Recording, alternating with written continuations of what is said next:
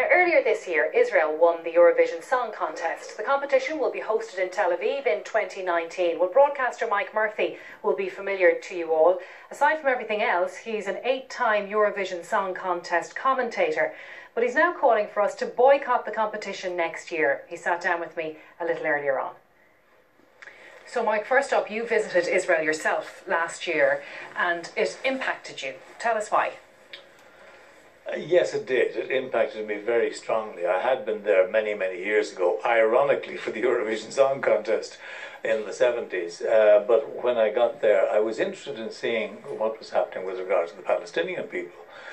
And so I did get into the occupied territories, went around there, and yes, I was really appalled by what I saw. And I just feel that it's a shame that the Israeli people and the Jewish people who have gone through what they've gone through in the Holocaust, that they're now doing what they are doing, which is unconscionable to the Palestinian people. So I was quite shocked by what I saw. But there are two sides to it, and did you see or did you attempt to see the other side of it as well, the side that the Israeli people would tell us about if they were sitting here tonight? Yeah, met a number of Israeli people. There was a very nice settler, and we had a long discussion about it, and he, of course, is justifying the historical significance of the lands belonged to and all that kind of thing.